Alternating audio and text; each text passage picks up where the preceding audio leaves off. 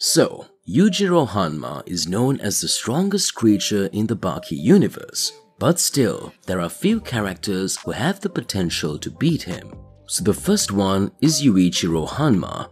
For those who don't know, Yuichiro is the father of Yujiro Hanma and the grandfather of Jack Hanma and Baki Hanma. So, Yuichiro is so strong that he was the only man before Yujiro to take on the full military might of the United States, with only his bare hands and win.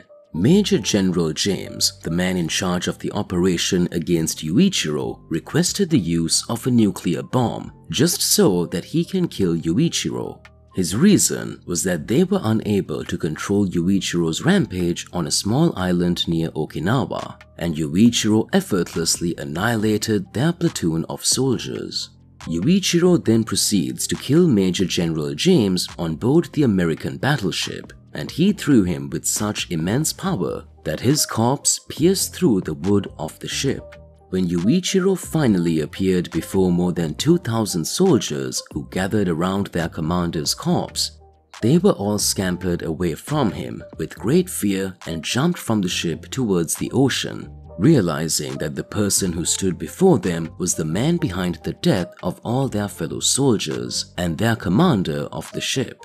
Unfortunately, we don't get to see him doing much else in the story, because at some point after Yujiro's birth, he passed away due to unknown reasons, most likely due to a natural cause. But later, he appeared as a ghost in the fight of Yujiro Hanma against Baki. He shows up near the end of Baki's climactic fight against his father, with the sole purpose of cheering on his grandson. He also taunts Yujiro for having so much difficulty fighting against a kid less than half his age. The interesting thing is that his presence seems to be so intimidating that the inhumanly strong caveman Pickle started trembling at the sight of him. So, the true depths of Yuichiro's strength are still currently unknown, but those who've come across him suggest he is inhumanly strong.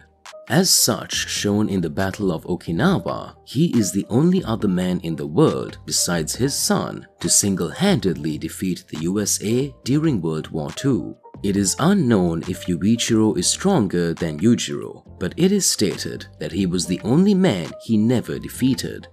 I know, it has been said several times that Yujiro is the strongest character in the series and can defeat entire armies with his bare hands and stop earthquakes with his fists.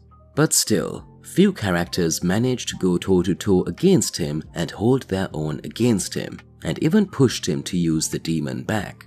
But I think his father is the only person who is really stronger than him. And we also have speculation that Yuichiro is the only man who had defeated Yujiro Hanma. When Yuichiro in spirit form appeared during the battle between Baki and Yujiro, Yujiro was visibly worried and almost terrified by his presence. Whenever I see those expressions of Yujiro when he saw his father, it makes me think that Yujiro and Yuichiro actually fought, and Yujiro lost against his father. And those expressions recall Yujiro when he fought against his father and lost badly. The most amusing thing is that Yuichiro made fun of Yujiro, saying he was fighting a child. He literally laughed at Yujiro, implying that Yuichiro would have defeated Baki more easily and quickly than Yujiro. Usually, Yujiro gets angry when someone tries to make fun of him. Yet, when his father mocked him, Yujiro seemed almost afraid. He had nothing to say. Yujiro stood there like an idiot, petrified from fear when his father appeared during the fight between him and Baki. Some Baki fans say that Yujiro killed Yuichiro, and I strongly disagree with them, because judging by Yujiro's expressions when he saw his father, it does not seem that he actually killed him. Otherwise, why is he visibly worried and almost terrified of the presence of his father? Well, we don't know whatever happened between these two, but it's clear that Yuichiro was never defeated by Yujiro, and Yuichiro might have actually defeated his son when he was alive. After Yuichiro, we have the legendary samurai Musashi Miyamoto. So, Musashi Miyamoto was once Japan's greatest swordsman and is Japan's most renowned legend 400 years later. Sometime after the final battle between Yujiro and Baki, Musashi was resurrected through scientific cloning and supernatural soul transfer by Tokugawa and his sister. So, Miyamoto Musashi squares off with Yujiro Hanma fairly early on after his introduction in the series. Their fight doesn't have a definitive conclusion because it was interrupted by Izo Motobe, but it was teased that the legendary samurai may have been able to beat and even kill Yujiro.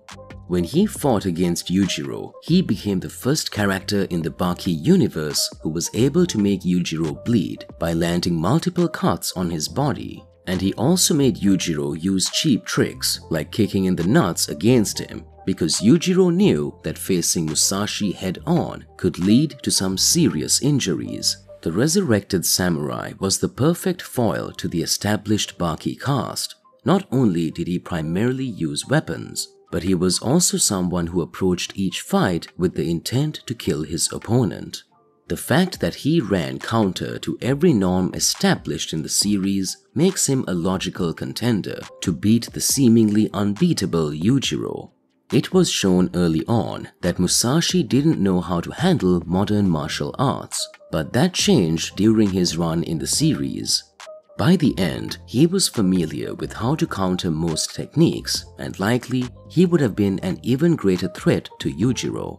Musashi is extremely straightforward. He acts more or less like an ambitious fame-striving artist of martial arts who desires the fame and glory he once had. Unlike any of the other fighters, Musashi is alone and mentally distant from the rest of the world, even more so than Pickle himself. Unlike him, Musashi was unable to adapt to the modern age.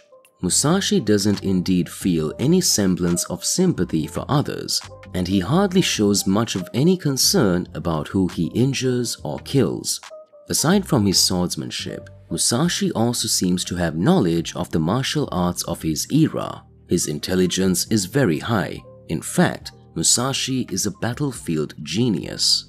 He is extremely perceptive, thoughtful, and has immense wisdom over the arts of war, especially sword fighting.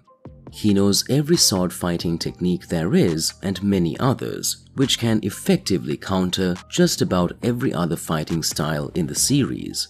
He was so skilled with the sword and in battle that he learned how to cut people without even using his swords, and his mind can pick up the signals of people's brains when they prepare to attack.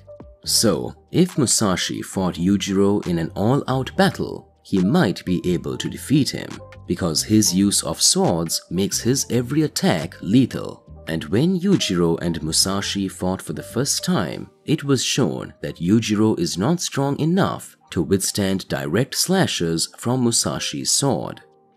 After him, we have Pickle. So it was implied that Pickle, in terms of pure raw strength, is stronger than Yujiro Hanma.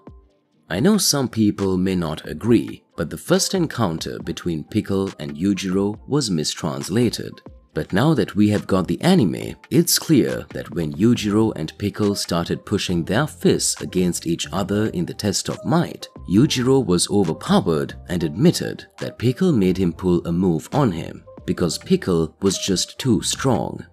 Later, Baki tried to create an imaginary Pickle through the power of imagination and failed. He failed because he could not even partially assess how strong Pickle was. Baki couldn't even recreate a trace of Pickle's aura and even said that it never happened before. Baki, by his own admission, said that he couldn't get a clear idea of how strong Pickle was, after seeing that he can't quantify how powerful Pickle was. Baki strongly believed that if he faced Pickle in a fight, he can surpass his father, Yujiro. He strongly believed that if he fought and won against Pickle, it would make him stronger than his father and he could accomplish his goal of surpassing his father in strength. Pickle's Herculean strength has also been shown on various occasions. He was capable of withstanding a strength test with Yujiro Hanma himself, resisted a charge from Kaoru Hanayama, sent Baki Hanma flying through the Karukuen arena with a single kick, chopped a leg from Kaiyu Retsu after beating him, defeated Jack Hanma 2 times with only a few punches, and broke all of his teeth including his jaw as well, and pulled a giant crocodile the size of a small dinosaur through a sewer tunnel which would have required the strength of a bulldozer. While Pickle is capable of learning, Pickle is still mostly primitive, due to living most of his life in a wild era filled with nothing but creatures who used only their brute force and monstrous size to win battles. Pickle's biggest weakness turned out to be his lack of technical skill. Experienced martial artists can take advantage of this weakness, but Pickle's raw strength almost nullifies this weak point. And if Pickle manages to learn some martial arts, I don't think anyone else other than Yujiro would have the skills to stop him. Next one in our list is our dearest Jack Hanma.